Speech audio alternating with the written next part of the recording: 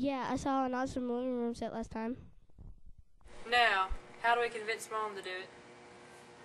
Come on, guys, let's let up to go to Jim's Furniture. Running for county treasurer. Joanne is retiring this year, and I'm hoping to win her spot. I'm married. I live in Eagletown. I'm married to Darrell Astor. He is a chicken farmer, and I have worked for the county for the last, I guess, 16 years. So I know the county government pretty well. I've worked in the county commissioner's office for the last 14, and in the courthouse for about 2.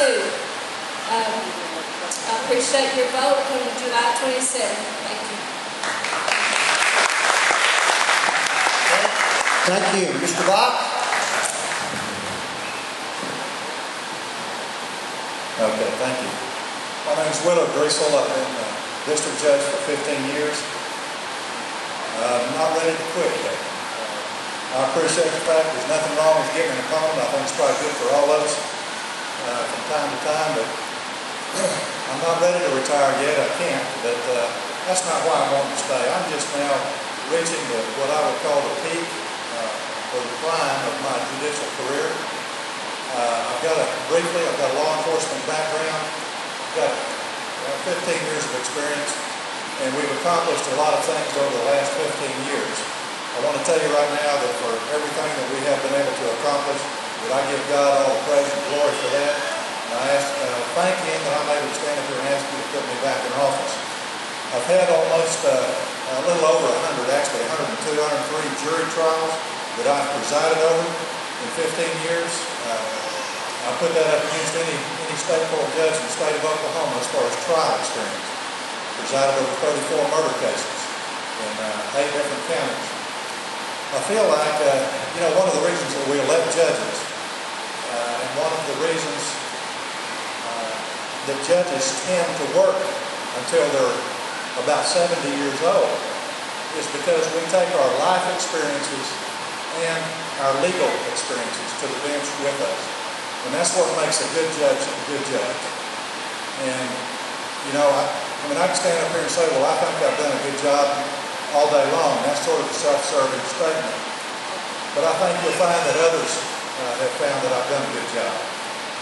I've been elected to preside over 9 counties. We run in 3 counties. That's Push, McCurtain, and Choctaw counties. I have a caseload in each of those counties. I preside over felony cases and big civil cases in all 3 of those counties. I've issued hundreds of legal opinions over the years. But in addition to that, out of 400 state judges, 9 are selected to oversee multiple counties, multiple districts. I've been doing that for 4 years. I'm one of those 9 statewide that have been asked to oversee multiple counties. I've got the same type of responsibilities in all 9 counties. I've got Poteau, I've got Durant, Atoka, and everything in between.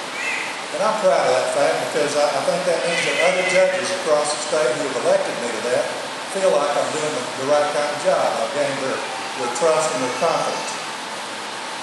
In addition, for the last 3 years, I've been serving on what's called the Court on the Judiciary.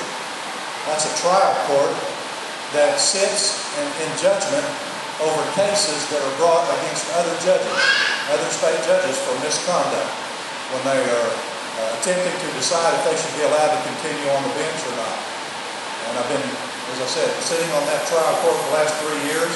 I was appointed by the Secretary of State to do that 3 years ago with the approval of the Oklahoma Supreme Court.